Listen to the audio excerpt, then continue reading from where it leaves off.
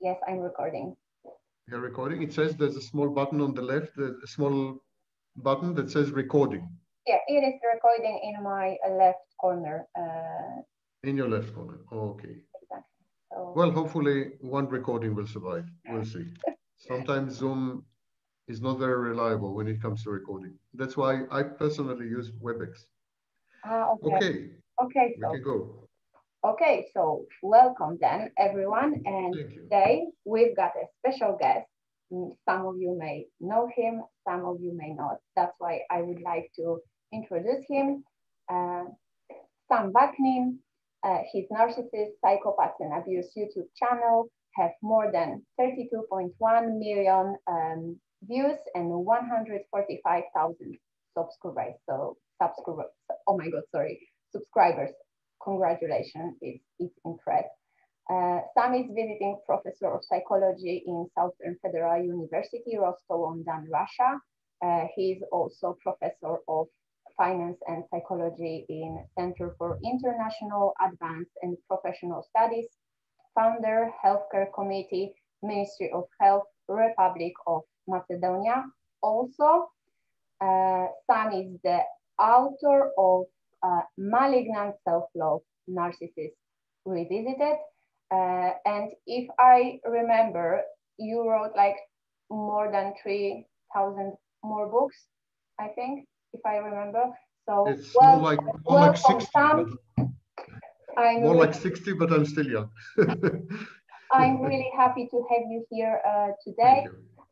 Today we'll be talking about narcissist personality disorder and dependent personality disorder, and especially about dynamic between these two personalities. And so yes, one more time, welcome Sam, and thank you for your. Thank you for having me. Yeah. So my first question, maybe it's like we can start from your point of view about narcissist personality disorder and dependent personality disorder, like in a perspective that it's two sides of the same coins. If you could say how you see this perspective, and maybe even referring to childhood. Well, I wouldn't say two sides of the same coin, but I would say that both of them are solutions that the child chooses when the child is confronted with a dysfunctional family, with abuse, with trauma, with what Andre Green called the dead mother, a mother who is selfish, depressed, emotionally unavailable, a mother who makes the child parentify her, a mother who instrumentalizes the child, uses the child to realize her dreams and wishes, a mother, of course, or parents who abuse the child classically, physically, verbally, psychologically, and so on. I'm saying mother because in the critical years, which are 0 to probably 4, what we call the formative years, it is the mother that has 90% of the influence. It is the mother that dictates the developmental trajectory of the child. The father comes much later. The father comes in as a socialization agent, as a representative of society. The father also contributes very greatly to gender differentiation. The father also teaches the child skills, survival skills, social skills. The father is a very important figure. I'm not underestimating the father's contribution or the father's ability to damage the psychology of the child, but that comes much later. Much earlier, it's the mother, and almost exclusively the mother. When the mother is dysfunctional, the child has several options. And two of these options are narcissism or codependency, or what we call dependent personality disorder. The child can emulate the abuser, can internalize the abuser, can imitate the abuser. The child can make a kind of internal, mostly unconscious decision that it's better to be the abuser than the victim. And then the child tries to become an abuser and succeeds, then becomes a narcissist. The alternative is, of course, for the child to merge with a frustrating object, to fuse with the mother, to become one with the mother, to merge or to fuse, and in this sense, to assimilate the mother, to assimilate the bad object, and thereby to neutralize, to render the bad object innocuous, not frightening, not threatening.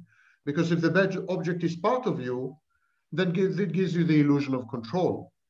And indeed, dependent personality disorder or codependency is a disorder of control. It's the use of various behavioral tactics, such as clinging, such as neediness, in order to control the partner. Now, in both cases, in narcissism and in codependency, the person, the patient, the client, whatever you want to call it, the person with the disorder needs the intimate partner, not only physically, but needs the intimate partner psychologically. The intimate partner fulfills ego functions, fulfills internal functions. The narcissist uses the intimate partner to regulate his sense of self-worth, uses the intimate partner to gain access to reality, to gain what we call reality testing, uses the intimate partner for a variety of functions that are usually internal functions, usually functions that are not dependent on other people. The narcissist depends on other people, and more specifically on his intimate partner. Similarly, the codependent. The codependent needs her intimate partner so as to regulate her internal environment. In both these cases, and of course in borderline, there is a dysregulated, chaotic environment, an environment that is labile, up and down, environment that's unpredictable. The situation with borderline is so bad that in the last 15 years, we are reconceiving of borderline. We're beginning to consider borderline personality disorder as a form of multiple personality, as a form of dissociative identity disorder.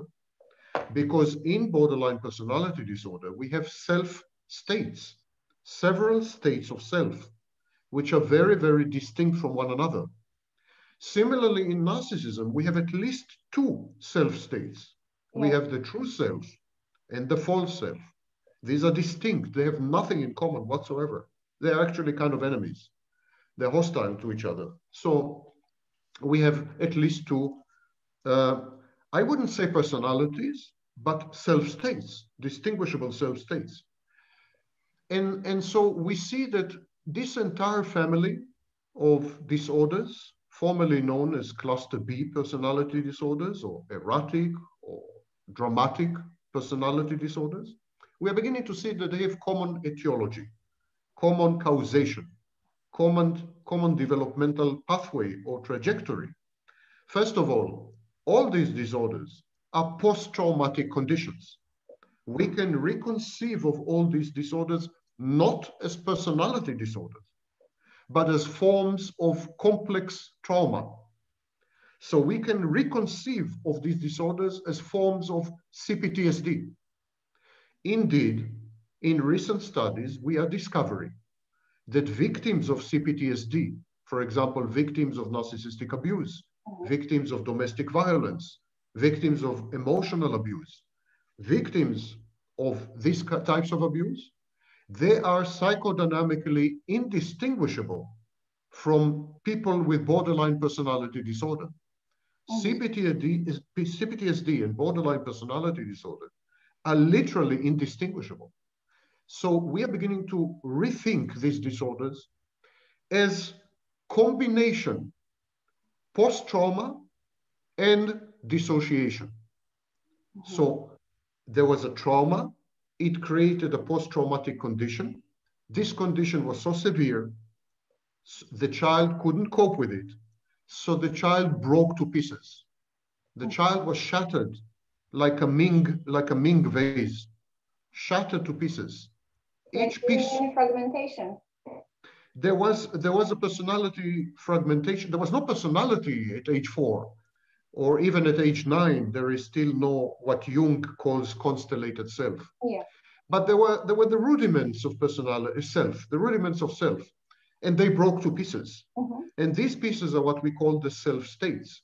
In other words, to summarize, I regard all these personality disorders as forms of dissociative post-traumatic multiple personality disorders. I think we need to reconceive of them that way. And then we can become a lot more efficient in administering therapy. Yes, I completely agree with what you said, especially when you compared borderline and CPTSD. I think it's a lot of mistakes, especially from psychologists, that they, for example, give someone diagnosed that the person has a borderline, and to be honest, it's not true because it's just it's CPTSD, right? So I completely agree with this what you said. But if I may add one thing. Sure. Yes, please. It is this attempt to reconceive of these personality disorders and to connect them to trauma and to connect them to dissociation. This attempt is part of a much bigger war, much bigger battle. In the 19th century, when the modern discipline of psychology had been established, because psychology has been around for 4,000 years, but the modern discipline, let's say the German discipline, because psychology started as experimental science in laboratory, Wendt and others. Yes. So when psychology started in Germany, in Austria, later in the United States, it was heavily influenced by the ethos of individualism. At that time was the beginning of the capitalist phase of individualism. Free enterprise, private enterprise, profits, the individual as a risk taker. People immigrated. There was huge immigration. So when you immigrate, you're an individual. You break apart from your community. You break apart from your country, from your language. You become total atom individual. So there was an ethos. There was a kind of spirit, ambience, atmosphere of individualism. And of course, modern psychology started as the science of the individual. What has happened since the 60s? We are beginning to reconceive of modern psychology, not as the science of the individual, but as the science of interpersonal relationships. You see Freud, for example. Freud wrote about individuals.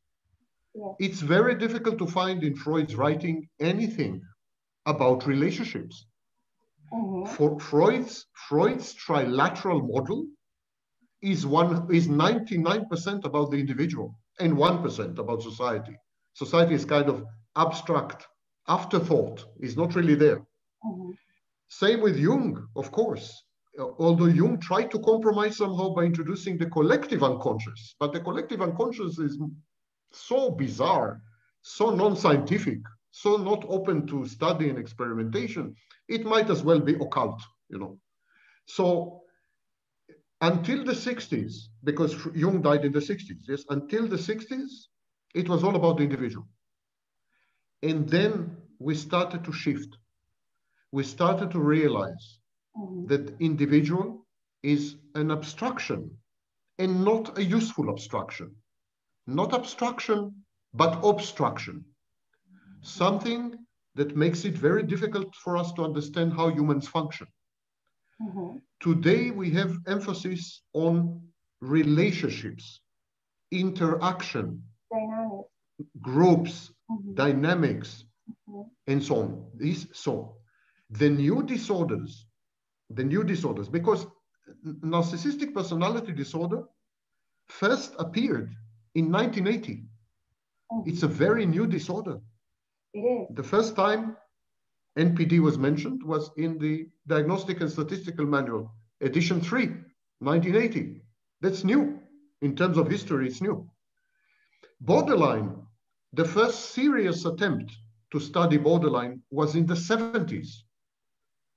And the most serious attempt was with Otto Kernberg in 1975. That's also new.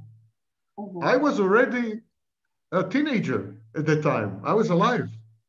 Okay, I'm a dinosaur, but you know. So these are new disorders. And if you look at these disorders, they are social disorders. Narcissistic personality disorder is not an individual's disorder, but it's a disorder of how individual relates to other people. The criteria are interrelational, interpersonal. One of the main criteria of narcissistic personality disorder is a lack of empathy. Empathy. There's no empathy without other people. Another criterion that the narcissist is exploitative. There's no exploitation without other people. Another criterion is the narcissist is envious. There's no envy without other people. Same with the borderline. If you look at the diagnostic criteria in the Diagnostic and Statistical Manual, and especially so in the 5th edition, 2013, just published, you will see that these are not disorders of the self. They are not disorders of the individual. They are disorders of how the individual functions within networks of other people, within communities, within families, within romantic relationships, so intimacy is a crucial determinant. Empathy, envy, negative emotionality, reactance, in other words, defiance, lack of impulse control in relation to other people, exploitation, harming and hurting other people. All these are critical facets of these disorders.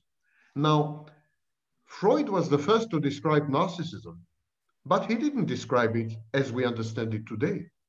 He described it as a reaction of the individual as a baby. His work in 1914 was about baby narcissism. He called it primary narcissism. That's not the narcissism we're talking about today. Not the same. Yes, I agree, because he was writing about the stage that everyone is going through, right? And it's like a, let's say, good narcissist, right? And today we are talking about completely different things, like you said, about dynamics between personalities. And yes, but if we are talking about dynamics, then I would like to stop here and ask you about, because we've got a lot of experts, especially on YouTube, that they're showing this dynamic between narcissist and codependent as a magnet. And I can't agree with this point of view, because then I'm asking myself, like, okay, if it's magnet, where is the responsibility, right? So what do you think about that? How you see this? There is not a single expert on YouTube.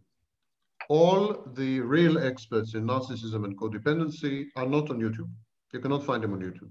Yeah, the leading experts on narcissism today are John Twench, Keith Campbell, even Kernberg was alive. Theodore Millen was when he was alive. There was YouTube already, and so on. Similarly, the leading experts on codependency are Linehan and others. These names, the real experts, you will not find them on YouTube.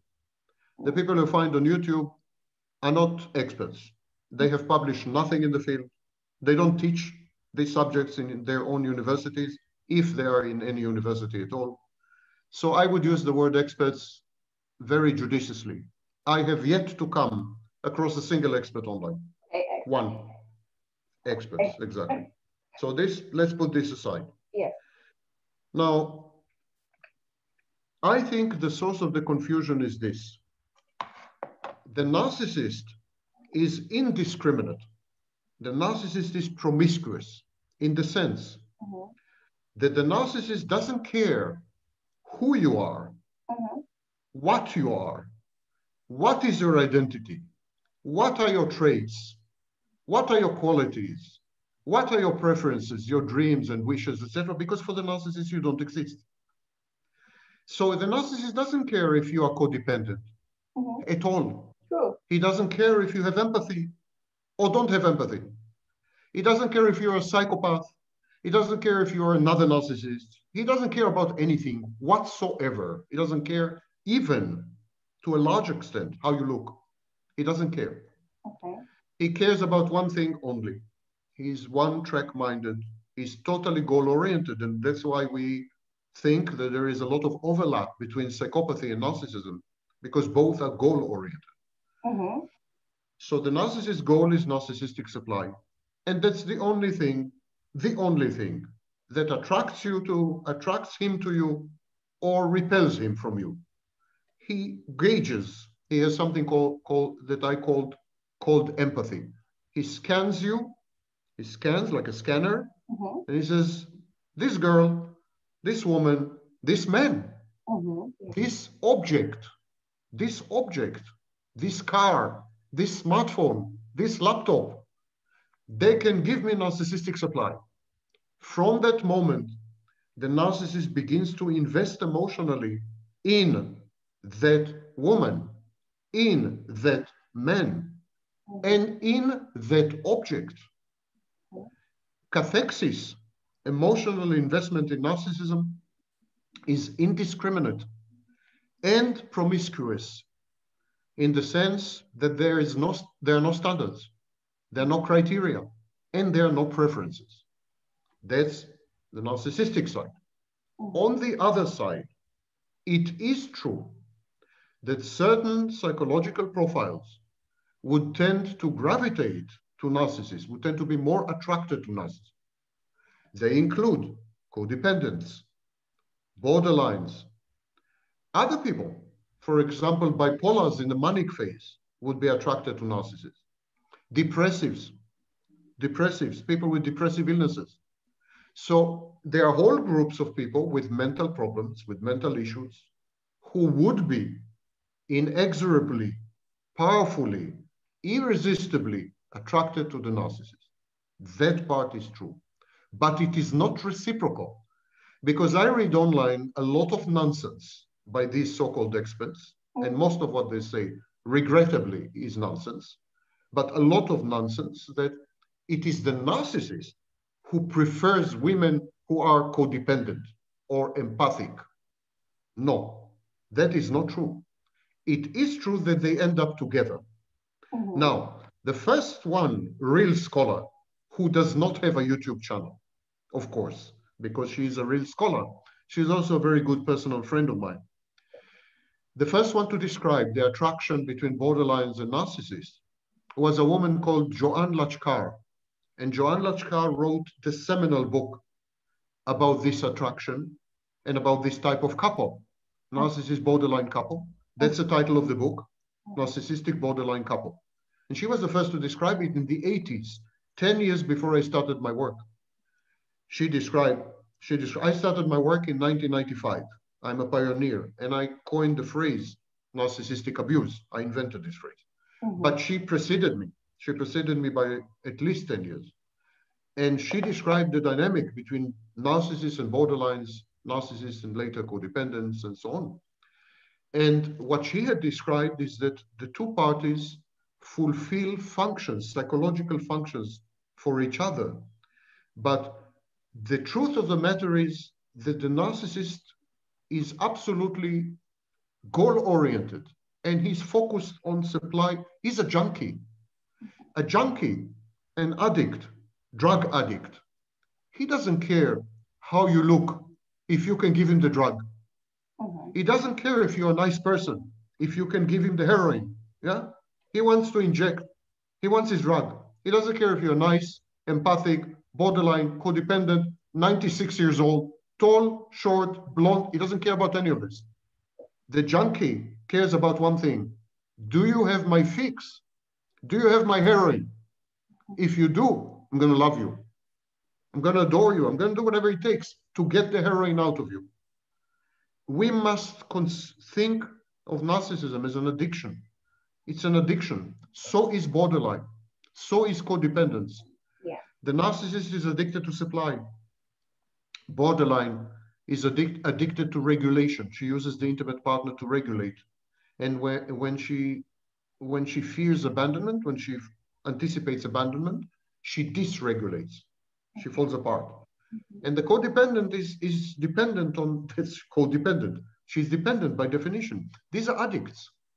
And like all addicts, they are indiscriminate. Simply. Mm-hmm. What you said, and I have a question about that. You said that narcissist is scanning. He's like a scanner, right? And you call this cold empathy. Cold empathy, yeah. Yes. What exactly is he looking for then? If he's not feel anything from us, right? What is he looking for? What is the supply then for narcissists? Yeah, empathy has three components. There is reflexive empathy. That is the empathy that the baby shows to mommy. When mommy smiles, the baby smiles. Reflexive empathy develops probably already in the womb. As babies react within the womb to mommy's moods, mommy's movements, and so on. This is reflexive. Animals have it as well. Then there is cognitive empathy, develops a bit later, and it's the ability to think, to see someone, and then to think about that someone's condition, but you don't have any emotional reaction. One of the reasons you don't have any emotional reactions as a child when you have cognitive empathy is you don't have enough life experience. To develop full empathy, you need to have life experience. You need to have experienced the same condition like the other person. If I see that you are sad, and I've never been sad because I'm 2 years old, it's difficult for me to have emotional empathy with you because I see that you're sad. And I can even say, mommy is sad, because I learned that when people cry, they are sad. It's called sad. So I can say, mommy is sad, but I don't feel that mommy is sad because I'm 2 years old. And I've never been sad. I didn't have the opportunity to be sad. So this is cognitive empathy. Much later, we have emotional empathy. And morality is the hyperstructure. So we have, based on empathy, we have morality. What not to do to other people. The narcissist, because the narcissism is arrested development. The narcissist stops his development as a child. He remains a child forever. So because he remains a child forever, he's stuck in the cognitive phase. He has reflexive and cognitive, but no emotional. And when he goes through life without access to his emotions, so he never develops emotional resonance because he has no access to his positive emotions. He has no access to his positive emotions because he also has strong negative emotions. And he's afraid that if he allows himself to emote, if he allows himself to feel, it will be very painful. So to avoid pain, to avoid hurt, the narcissist prefers not to feel anything, not to have any emotions. Good, at least good, not to have emotions. So because he doesn't have emotions, he cannot identify with you. He cannot empathize with you emotionally. He can just understand in his cognition, in his mind, in his thinking, what is happening to you. He has seen such situations before. So if he sees that you are crying, he goes into his database, like a computer, and he says, oh, I have seen 36 other people crying, and they told me that they are sad. So probably she's sad. But it has no resonance. It's like a computer would say this. But if you are sad, I can take advantage of you. If you're sad, if you're broken, if you're damaged, if you're afraid, if you're happy, if you're in any state of mind, any of your emotions, I can leverage, I can use to take advantage of you. If you're very, very sad and broken, I can get you drunk and then get you to bed and have sex with you. If you are very happy and because of that you are not very careful, I can take your money. Everything presents an opportunity to take advantage of you somehow. And of course, the narcissist doesn't want your money. He doesn't even want your sex. He wants narcissistic supply. But the psychopath wants your money, wants your sex, wants access, wants many things, wants your property, wants many things from you. So both types, narcissist and psychopath, they scan you. They see your weak points, your vulnerabilities, your chinks, entry points, intrusion points. They're like a hostile army. And the army is probing the walls of the castle, where they can break through in the siege. That's called empathy. Okay, Thank you so much for this. It's explaining a lot. But also, how then the relationship with narcissists affects codependent, especially codependent person, when she or he is with narcissist? Similar to the narcissist, the codependent doesn't really see the other person. Both of them have something that I coined the term co-idealization. Co-idealization. Both of them idealize each other. Now, the narcissist needs to idealize his intimate partner because if his intimate partner is ideal, then he is ideal. If she is the most beautiful, intelligent, amazing woman on earth, and she had chosen him, that means that he is the most amazing, intelligent man on earth. By idealizing her, he's actually idealizing himself as her partner. So this is process of co-idealization. The codependent and the borderline need to idealize the narcissist in order to reduce anxiety. For them, idealization is anxiety-reducing mechanism. It's anxiolytic. So the borderline is terrified of abandonment, loss, separation.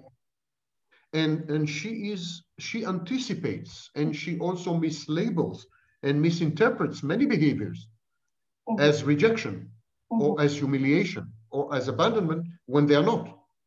So she is on a constant state of alert. She is constantly stressed, anticipating the worst. We call this process catastrophizing. So the borderline catastrophizes all the time. To reduce and catastrophizing creates anxiety, intolerable anxiety. Now with a borderline, this anxiety creates mood swings, ups and downs. It's called lability.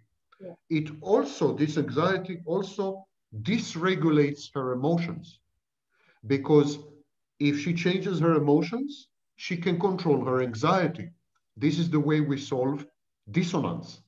For example, if I'm very afraid that you will abandon me, one way to solve this is to say, I don't really love you. I don't care if you abandon me. Suddenly I switch from love to hate, because if I hate you, you cannot hurt me. But if I love you, you can hurt me. So emotional dysregulation and mood lability, they're derivatives of an underlying anxiety disorder. And of course, borderline is very comorbid with anxiety disorders and depression. It's well known. It's in many studies. Same with codependence. So these people, they're mostly women. These people, they anticipate the worst, they catastrophize, they misread reality, they have impaired reality testing. Everything to them is impending doom, abandonment, humiliation, rejection, disaster, breakup, loss, separation, horrible. So to reduce this level, they idealize the narcissist. They say, oh, he loves me a lot. He will never leave me. Or he is like my father, daddy issues, father figure.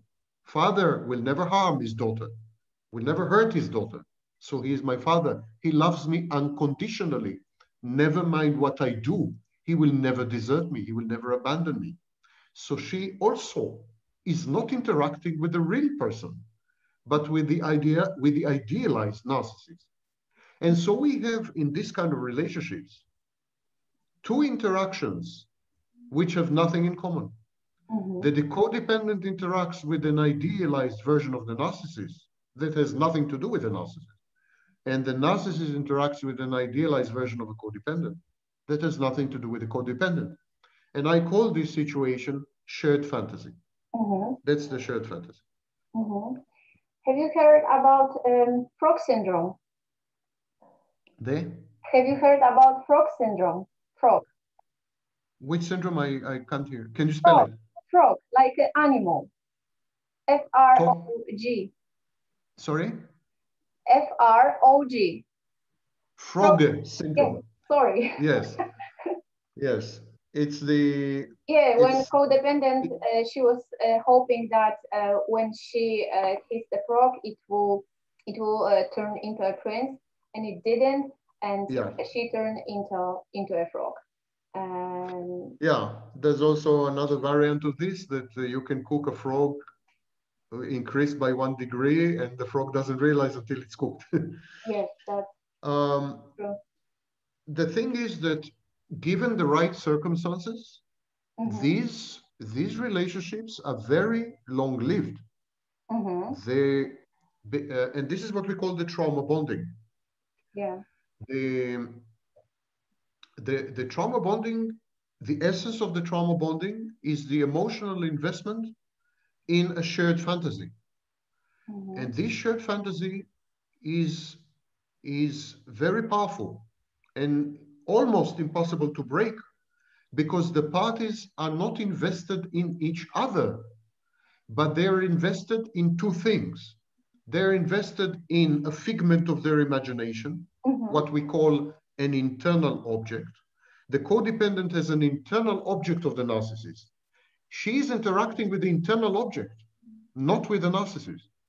And the narcissist has what I call a snapshot. It's an internal object of the codependent, and he's interacting with that. Consequently, when the parties interact with these idealized images, simultaneously they are idealizing themselves. Now, that's a very crucial insight. It's very important to understand. In a shared fantasy, the two parties, let's say narcissist and borderline, narcissist and codependent, in a shared fantasy, the two parties are in love with themselves, not with each other. Let me try to explain this. I see you. I think that you can be my intimate partner. As a narcissist, let's say. I'm a narcissist and I think you can be my intimate partner. I idealize you. I take a snapshot of you. I take a photo. I internalize this photo. It becomes an internal object. I idealize the internal object.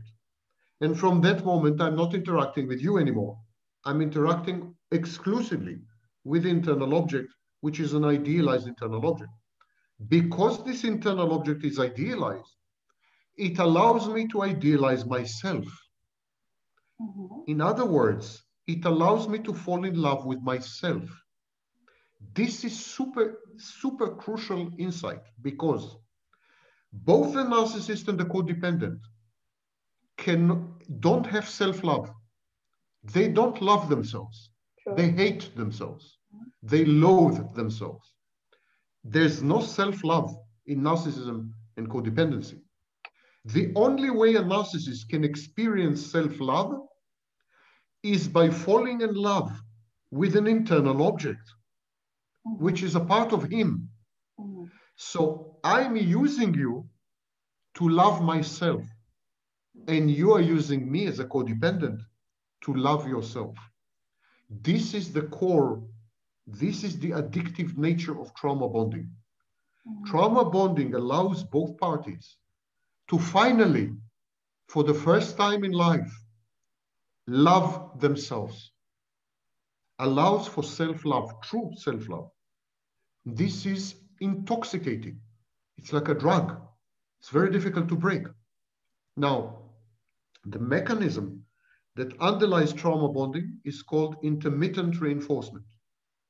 Intermittent reinforcement is when I give you feedback which is not stable, which is unpredictable, which is hot and cold, black and white, love and hate. I keep the environment such that you are constantly on your toes. You don't know what to expect. You are now. How is this part of idealization? How is this part of self-love? It's a power play. It's a power play. When I fall in love with myself as a narcissist, I fall in love with myself. And myself is grandiose. It's omnipotent. It's all-powerful. It's godlike. I need to prove it all the time using the internal object, because I'm in love with the internal object. The internal object is part of me. I'm in love with the internal object, I'm in love with myself. But if I'm in love with myself, I need to prove to myself that myself is real. And this self is grandiose, godlike, powerful. I need to show my power. And the only way for me to show my power is to torture you, to keep you on your toes. I need to be the only source of certainty in your life, the only source of power. I need to be the electricity utility. Without me, you die. So this intermittent reinforcement is actually a grandiosity-enhancing behavior on the part of the narcissist. Why does the borderline accept it? She accepts it because because I would say the adrenaline or dopamine rush. After each bad period, there's a good period. And it is the bad period that makes the good period look so good. We make the mistake, we think, that if we have a stable relationship where someone loves you 100% of the time, no interruptions, that's the strongest love possible. That's the strongest intimacy possible. Not true.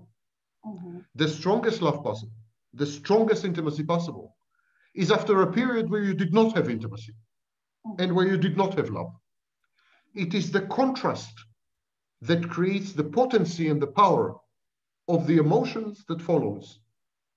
If you didn't have love many years and then you fall in love, believe me, it's 100 times more intense than if you had love all the time. If you didn't have intimacy and then you finally have intimacy, even with a pet, with a cat, with a dog, it's very intense, it's very strong. And intermittent reinforcement does exactly this. It creates highs, like a drug-induced highs. It creates highs by creating low. The narcissist gives you a low so that you feel the high much more intensely. He is getting a sense of power by tormenting you and torturing you and keeping you on your toes and being the only source of certainty in your life. So this gives him a sense of godlike power, allows him to continue to emotionally invest in his grandiose self. And you also want it. You also want it because you are addicted to intense emotionality. You are addicted to intense emotions. And it is not true that intermittent reinforcement is that unpredictable. It's not. I will give you the rule of intermittent reinforcement. After each bad period, there's a good period. And after each good period, there's a bad period. It's totally predictable in a way. And you keep waiting. It's like being hungry and eating, being hungry and eating. You keep waiting for this. You're addicted. I agree. You said that it's almost impossible to break it, these dynamics between narcissist and codependent. And I totally agree with you. I was in this kind of relationship 10 years almost. And it is like addiction. I completely agree with this. But how can you see this? Like when you can break it from your point of view? These type of relationships, which are essentially trauma bonded and based on intermittent reinforcement and based on falling in love with yourself within the relationship via the agency of your intimate partner. I call it the hall of mirrors. The narcissist invites you to his hall of mirrors. When you enter the hall of mirrors, what do you see? You don't see the narcissist. You see yourself. When the narcissist love bombs you, when the narcissist grooms you, he lures you, he seduces you to come into his carnival attraction, into his hall of mirrors. You step gingerly, carefully, you step into the hall of mirrors. The minute you stepped in, you're doomed. You're finished. You're hostage. Why? Because when you step into the hall of mirrors, you see your idealized self. You see yourself in the mirror. It is a distorting mirror. It's not a real mirror. It's a mirror that shows you in an unrealistic light, makes you look super beautiful, amazing, intelligent, sensitive, empathic, incredible, unique, unprecedented. You fall in love with this. You fall in love with this. And you fall in love, in essence, with the idealized image of yourself. but still it is self-love. First time in your life, it's self-love. So to break this is very difficult because it's like asking you not to love yourself anymore. It's very difficult. And it happens usually in two cases. When the narcissist had enough of you, he begins to have difficulties to idealize you. So after some time, there is accumulation of information, accumulation of incidents, of events, of behaviors, you know, that this accumulation becomes too much. And the narcissist can ignore two items of information, 10 items of information, but after 10 years, there's 1,000 items of information. For example, if I think you're very intelligent, and then you say something stupid, I can ignore it. I can continue to idealize you, but to ignore it, I must invest energy. I must repress the information that you're stupid. I must deny it. I must reframe it. I must ignore it. It takes a lot of, and it's called confirmation bias. It takes a lot of effort. Okay, so one case, okay, two cases. The next day you also say something stupid. Then after 10 years, there are 1,000 incidents where you said something seriously stupid. That makes it very difficult for me to consider you as intelligent. It's impossible to idealize you anymore. After some time, the narcissist gives up the idealization and begins to see you as you truly are. And that he doesn't want, because as you truly are reflects on him. It makes it difficult for him to idealize himself and to be in love with himself. Also, it makes it difficult for him to maintain his grandiosity. So he switches. He switches from idealization to devaluation. And in the devaluation phase is intended to help him to get rid of you. That's one way of getting out of the relationship. You may have convinced yourself that you walked out, but I have a secret and a surprise for you and for your listeners. If the narcissist doesn't want you to walk out, you will never, ever walk out. It's very simple. You can think that you are the one who packed your things and left. You can think that you're the strong one, that you woke up, that you made a decision, that you are there. The narcissist wanted you to do this. He manipulated you to think that you are the initiating party. He's good in this. Psychopaths, definitely. So this is one way. Second way is when you went through a trauma, a life crisis, something that woke you up and changed you in a way that rendered you more healthy. Now, this could be in therapy, this could be life crisis, this could be a good friend with great influence on you. There are many pathways. We know, for example, that borderline personality disorder, close to 50% of people diagnosed with borderline personality disorder lose the disorder completely after age 45, spontaneously. The spontaneous healing of borderline personality disorder after age 45 in half borderlines. We know, for example, that dialectic behavioral therapy, DBT, is very efficient with borderline. So if you go to DBT, you can get rid of borderline. Similarly, we know that the prognosis for codependents who are in therapy or codependents who develop a social safety, social network, social support network, the prognosis is excellent, which is precisely the reason why the narcissist isolates you, does not allow you to have family and friends. Narcissist knows this. So life helps you. And at some stage you have changed, but you must understand this. The minute you have changed, you can no longer be idealized. If you become assertive, independent, autonomous, strong, decisive, the narcissist doesn't want you. It's not that because of that you're able to walk out. It's because the minute you become like that, the narcissist pushes you away. He doesn't want you. It's impossible to idealize you this way. You push back. He doesn't like that. He doesn't like resistance, criticism, disagreement. He doesn't want you as a living thing. The narcissist wants to mummify you. With your permission, I'll try to explain why. Why the narcissist wants you dead, mentally dead. You remember that the narcissist, when the first time he meets you, he takes a snapshot. Yes. A photo. Yeah.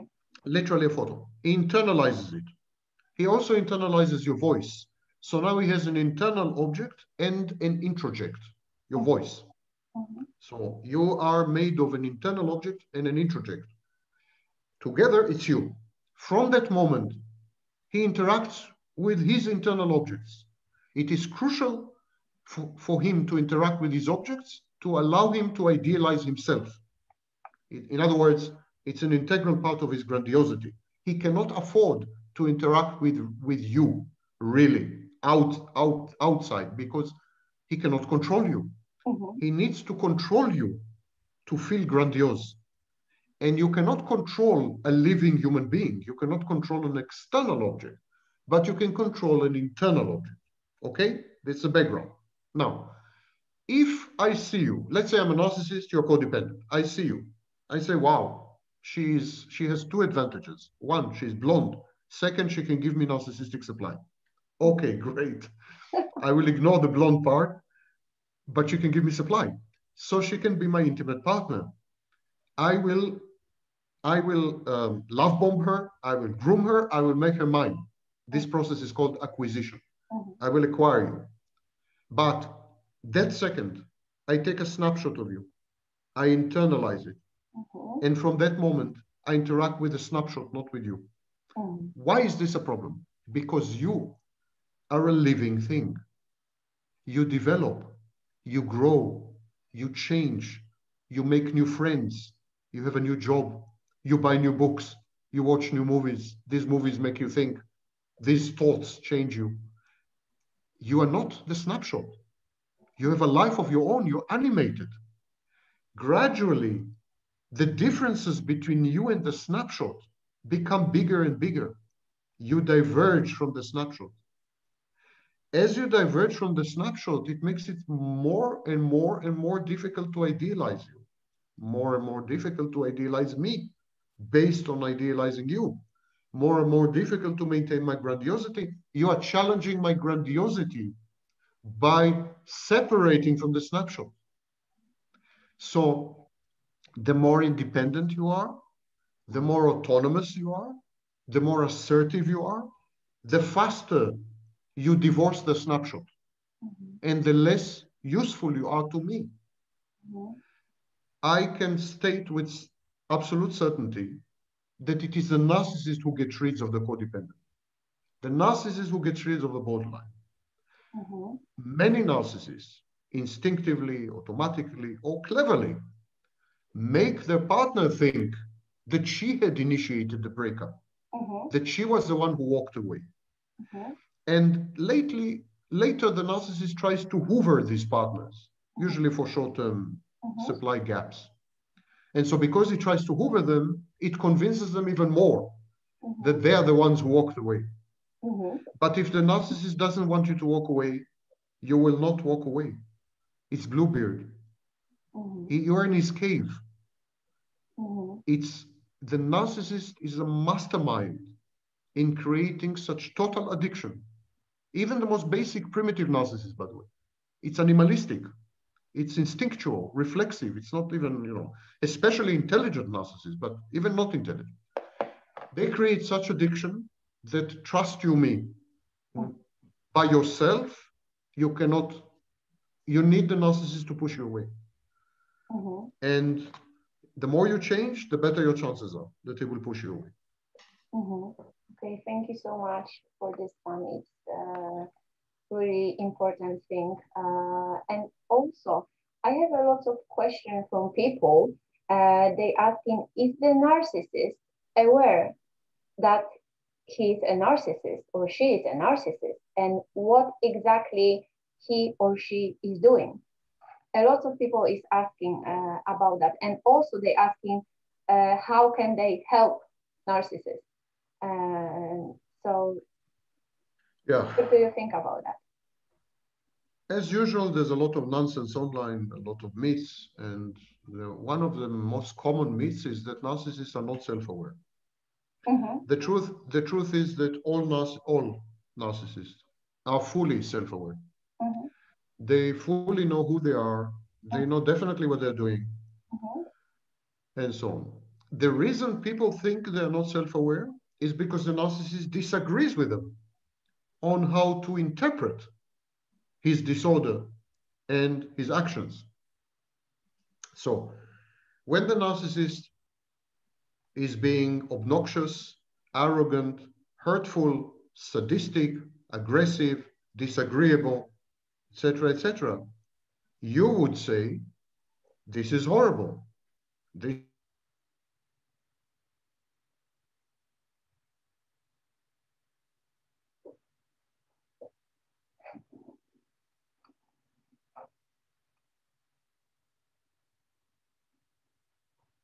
But yes, I'm still recording right now because I paused. So the narcissist fully realizes that he's special, okay. that he's unusual.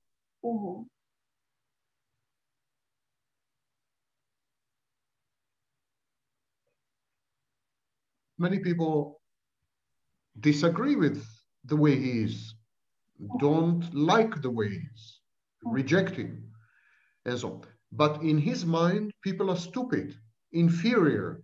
They can't grasp that narcissism is an evolutionary positive adaptation, that it endows the narcissist with advantages. Narcissists will often tell you, had I not been a narcissist, I would not have been so accomplished. I would not have been so creative. I would not have reached the top of my company or the top of politics or I would have not been a famous surgeon.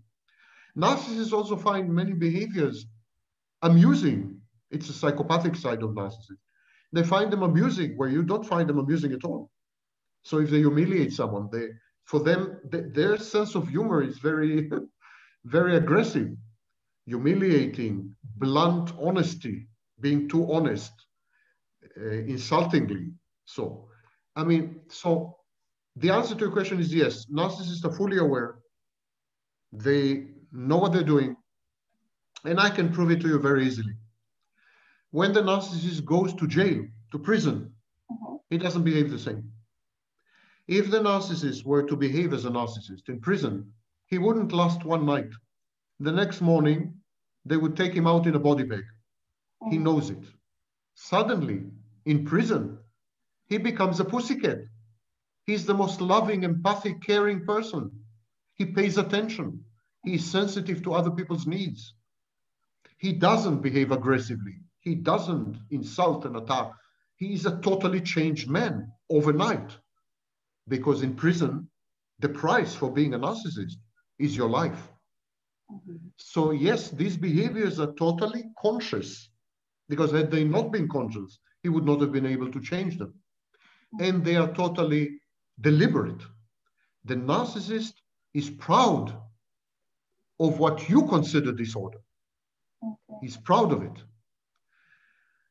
Can you help a narcissist? No, not really. It's the shortest answer you're going to get in this show. Not really. Therapy is, some kinds of therapies are effective in modifying some antisocial and abrasive behaviors of narcissists, but it's impossible to touch the core. Narcissism is not like cancer. It's not that you have the patient and you have the cancer. Narcissism is the patient. Narcissism is the narcissist. It's not that the narcissist has narcissism. Narcissism has the narcissist. If you take away the narcissism, there will be no one there, no one left. Narcissism is not a disorder of existence, not a disorder of presence. Narcissism is a disorder of absence. There's no one there. It's a huge emptiness. It's a trap, open and dark trap. So you can't cure, it's meaningless to ask if you can cure narcissism, because there's the assumption. When you cure something in medicine, when you cure something, there's the assumption that after you remove the disease, what is left is the patient. But in narcissism, if you remove the disease, nothing will be left. Okay, I understand. Thank you so much. And I have one more question. Last one, but not least one. So, Have you got any advice to someone who just, let's say, finish a relationship with narcissist? Let's say that it happens. I mean, advice after the relationship is over? Yes, after. What's after? Yes, my main advice would be to try to understand what is wrong with you. Why you ended up in a relationship with a narcissist. It implies severe problems with boundaries, personal boundaries. It implies internal dynamics, which are not good dynamics. They're as pathological as the narcissist dynamics. Inability to regulate emotions, inability to control moods, labile moods, maybe problems of impulsivity and recklessness, maybe defiance, maybe misperception of reality, impaired reality testing, maybe emotional blackmail and manipulation, manipulativeness. To be needy, to be clinging is to blackmail, to manipulate. These are not positive things. Maybe maybe a belief that you are incomplete without someone else. Not necessarily a narcissist, but generally a belief that you're incomplete. So a feeling of lack of wholeness, lack of completeness, the feeling that you are not sufficient, insufficient for yourself. These are all pathologies. Maybe shame, maybe extreme guilt. There's something there. No healthy person ends with a narcissist. Forget that particular myth. There is a myth online that the narcissists are such amazing actors that they deceived you and you found yourself suddenly discovering the truth. Narcissists are very bad actors. You can see and spot a narcissist within less than 5 seconds. The way he carries his body, the way he talks, the way he treats taxi drivers and waiters. I mean, there are so many signs. The way he doesn't respect your boundaries. He decides where to go to eat on a first date. On a first date, he decides where to go to eat. He orders the wine. He takes your purse. He tells you what to do, what not to do. Can I add something? Yeah. When it's overt, narcissist, it's easier. When it's covert, it's more difficult. But I agree that you can feel after like 10 seconds who is standing next to you. The covert narcissist, both overt and covert, they're grandiose. And it is impossible not to notice grandiosity. So the overt narcissist is grandiose about himself. The covert narcissist would be grandiose about other people. So a typical sentence of overt classic narcissist, I'm at the top of my profession, I'm making $2 million a year. That's overt narcissist. The covert narcissist will say, I'm very good friends with the overt narcissist who is making $2 million a year. He will redirect the grandiosity, but it will still be grandiosity. It's not true. It's a myth. It's a lie. Victims generally, survivors and victims generally, have a problem admitting that they had contributed to whatever had happened to them. They want to participate in a morality play of angels and demons, where they are, of course, the angels. Of course, yeah. This is grandiosity. True. This is grandiosity. To say that you are impeccable, that you are perfect in anything, even if perfect victim, claim to perfection is grandiosity. These empaths, so-called empaths, and I don't know what, these are people who are, in all probability, covert narcissists. They are aggrandizing their victimhood. They are transforming their victimhood into something to be proud of. They are converting victimhood into an identity.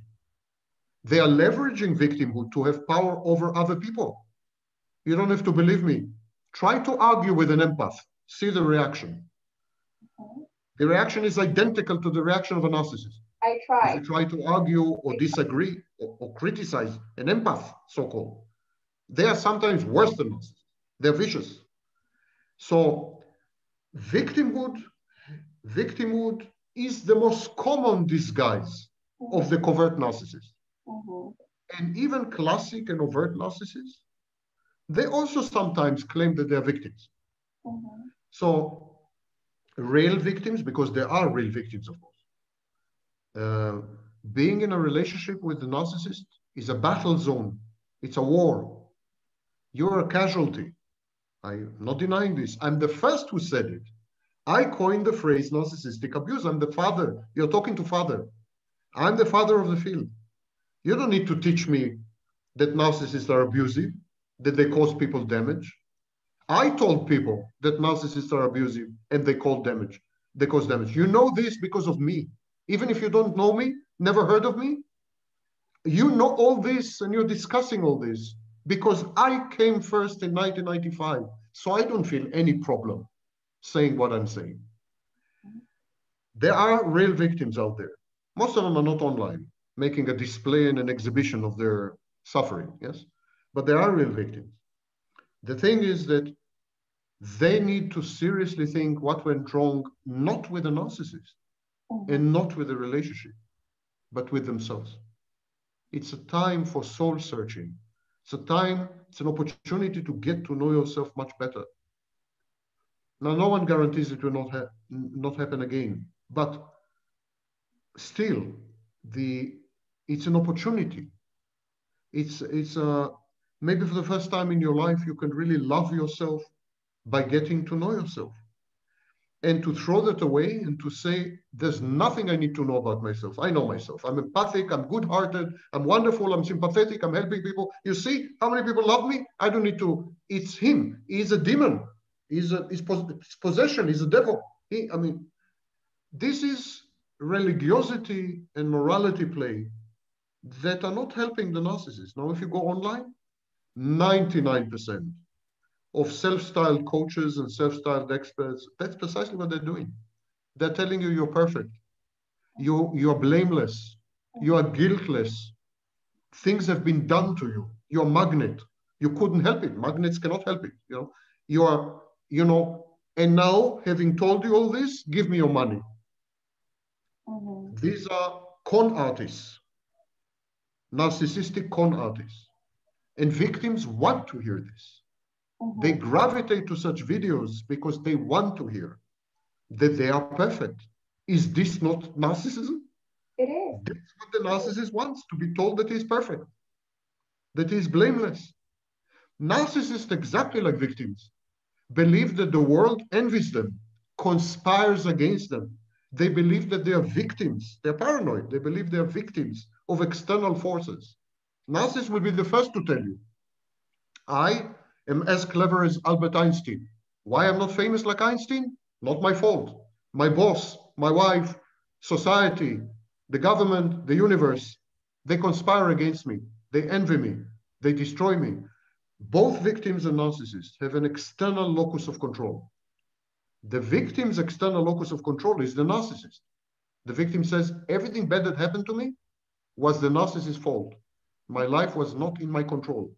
He controlled my life 100%. So go to him. Don't talk to me. And the narcissist says, everything that happens to me, everything bad that happens to me is not my fault. It's happening to me from outside. Don't talk to me. Talk to the government, to the CIA, to my boss, to my wife. I'm innocent. Both of them make the claim of innocence. Nothing is worse. There's no bigger enemy of healing than to claim that you're innocent. No one is innocent. There are no saints here.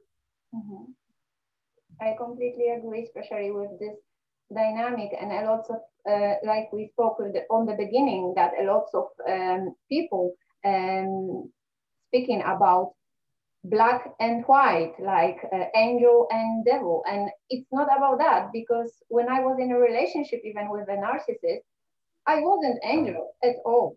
It's like about dynamic, and that's what I trying to show on my channel, also on YouTube. That's why I'm so grateful for your time, for your knowledge and your wisdom. Thank you so much, Sam. Thank you. One more time. I would add one sentence. I would add one sentence based on what you said. Yeah. I'll try to keep it very brief. When you think about something in black and white, yeah. Demon and angel, yeah. I am perfect this is called splitting. It's an infantile defense mechanism. Splitting is pathological, is sick, is infantile, it's aggressive, and it is characteristic of narcissists and psychopaths. If you are displaying splitting, it is extremely strong indication that you are a narcissist. We are not aware of any other mental health disorder. And we are definitely not aware of any healthy person showing splitting, using splitting. It's unique to narcissists and psychopaths. You split the narcissist, you say he's all bad, I'm all good. He's all black, I'm all white. I have a surprise for you. In all probability, you are a narcissist. Completely agree, because it's not about black and white. It's not about that, and never was. So it was Dr. Sam Vaknin. Thank you so much. And I'm Daria Zhukowska, clinical psychologist and therapist. Thank you so much for your time. Thank you for having me. Thank you so much. Thank you.